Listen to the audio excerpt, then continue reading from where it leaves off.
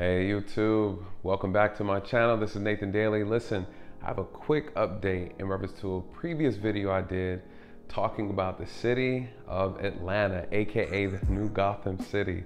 So listen, I want to touch on the previous issue with the DA's office, the Fulton County DA's office, who was struggling with all the backlog of cases.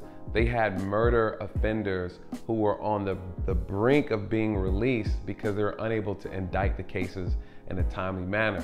So good news is they were able to pull it off. So shout out to the Fulton County DA's office and Fani Willis, who is the head of the DA's office. She was able to turn it around. Now we're not out the waters yet. Unfortunately, her predecessor, Paul Howard, that guy ended up leaving a complete circus in his leave. And so she's having to really cipher through all the work, all the case backlog that hasn't been addressed or looked at. Apparently, even though they're able to successfully indict before the deadline 193 homicide offenders, that's amazing. I believe one homicide offender slipped through the cracks, and I think that was due to some attorney paperwork negligence type of thing. They didn't really go into too much detail.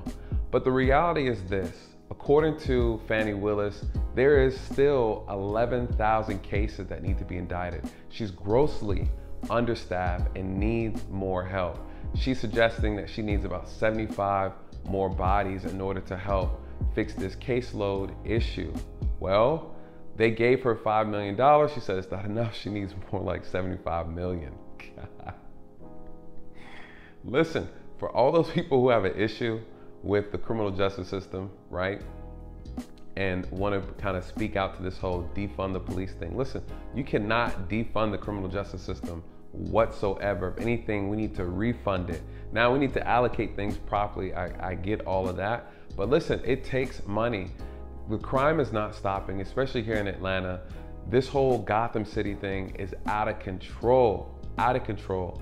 But I do want to say congratulations to the DA's office for doing an amazing job. All we could do is hope and pray that this whole indictment process, trying to beat the deadline, didn't rush any cases, didn't overlook anything. We definitely don't want a lot of violent offenders to circumvent around the system because of technicalities, right? Because of manpower issues. This should not be a problem. But the issue is that a lot of these violent offenders are returning right back into the streets and committing the same crimes, or if not worse crimes, thinking that they got a pat on the back. So one of the most challenging things is that, listen, the work is not done. We're not out of dark waters yet.